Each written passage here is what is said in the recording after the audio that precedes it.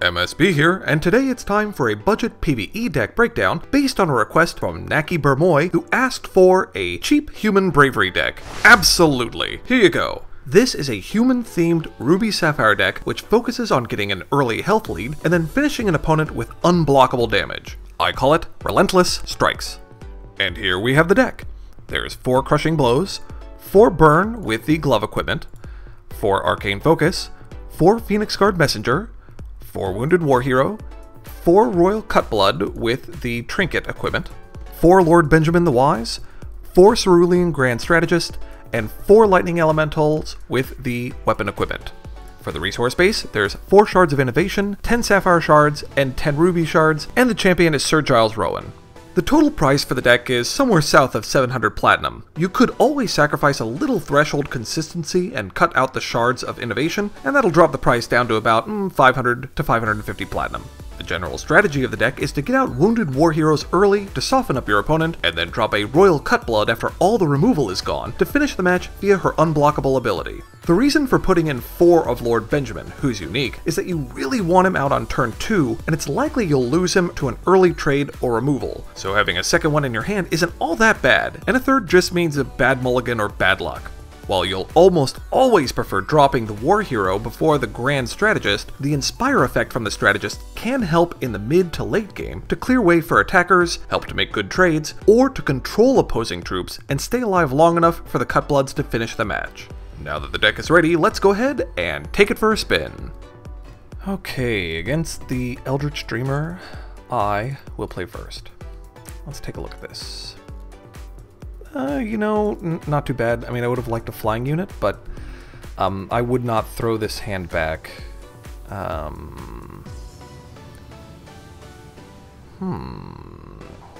Would I want to start with a Cerulean Grand Strategist? Or, nope, let's do the Wounded War Hero. I don't think I need the Inspire effect that much. Normally you prefer Wounded War Hero over Cerulean Grand Strategist just so you can start getting damage on the board. Answer's chosen. See, in this situation I'll be happy to... Oh, that's right, he's a 0. He won't trade. Okay, good. Excellent. Burn. That is wonderful. And let's bring out the Grand Strategist. And swing in. So yeah, normally you want to make sure that you have like a Lord Benjamin in hand, but if I had mulligan that, it could have gone horrifically wrong. If he does a turn 2 Thunderbird and then Hero Powers it, I would have burned that. But she didn't! Fine. And then now I'm absolutely going to Royal Cutblood because I want to start powering that up. Power. Yeah, you really need to get a Cutblood out so you can start doing that unblockable damage. The best part about the Cutblood is that it's just straight unblockable. It's not, only blockable by, troops with the same shard, and it's not... Who does he go for? And good. Excellent. I thought so because his attack power is higher and he's buffable. So it's kind of a natural assumption that he'll use that. Okay, let's go ahead and put this out. And it doesn't matter, nothing is double threshold in this deck. But for the sake of evenness, I'll put those down.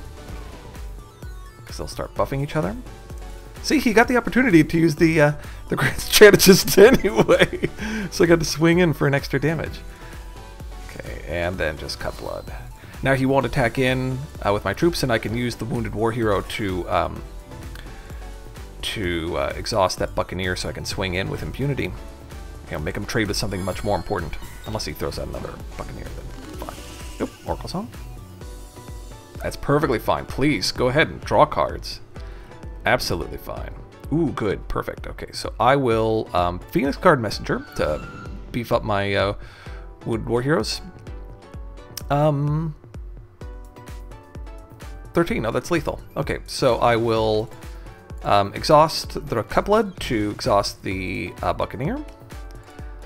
Assuming I doubt he'll be blocking with the Ancestors Chosen, but let's just say he does.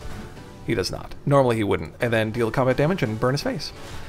So that's why that Grand Strategist is just really nice, because you've got you know, the wounded war heroes and the cut bloods increase in power throughout the game, and then it gives you that opportunity to just kind of shoo guys out of the way and then strike in with the guys that you really want to.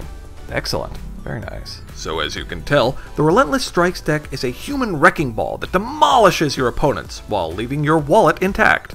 As far as alternate cards are concerned, you could swap out the Messengers for Thunderbirds for a damage boost, or you could swap out the Strategists for Crimson Clarities or Ashwood Soloists to dump your hand faster. But the problem is your thresholds might give you problems, and you'd have to swap Lord B for another card draw engine. Besides, Naki's request was for a cheap human deck, not a menagerie. However, if you do have the cards or currency lying around, a great alternate to Lord Benjamin is the Ancestors Chosen with the Helm equipment, and swapping the Grand Strategist to Highlands Magi with boot equipment. This keeps the human theme going, and getting 1 or 2 chosen out early will give you crazy late game swinging power, especially if you hold the 1-cost Highlands Magus in hand, until you have a few spirits to drop so the random Inspire hits them all. Of course, then you'd need to change the deck name to Relentless Spirits instead of Strikes. Before I finish, a little housekeeping. First, unlike my budget deck here, future videos will be more based on total deck price rather than card rarities. Once the PvE campaign is out, you'll be able to buy PvE cards with gold, and even now there are rare and legendary cards that are easy to get with a little bit of arena farming. So this and future budget decks should cost anywhere between 500 to 1000 platinum, with possible PvE farming requirements to get a specific card or equipment.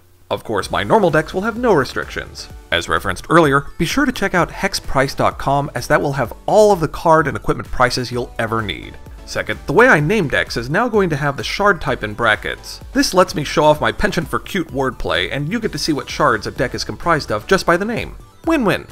Lastly, I love fan requests. I love them in the same irrationally deep way that some people love cats. I mean, cats at your wedding? Seriously? Yeah, like that. Requests, comments, subs, and likes on the video are what keep me motivated. So now, after just hitting 900 subscribers, I wanted to say thank you for watching, and thank you to Naki Bermoy for spurring me into action with your request. If you haven't already, please take the time to subscribe, and, as always, I'm MSB, wishing you good games and good times.